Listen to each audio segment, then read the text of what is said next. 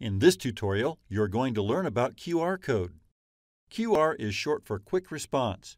It's a barcode which is known as matrix barcode or two-dimensional code, readable by smartphones, mobile phones with a digital camera, or QR scanners.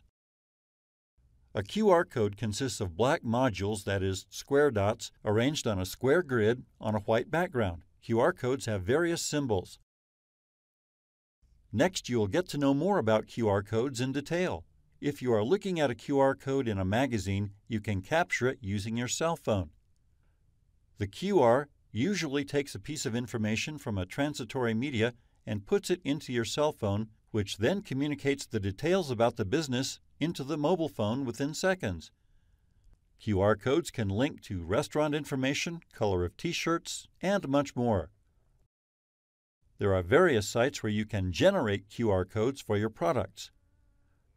One of the best-known sites to generate QR code is www.the-qrcode-generator.com.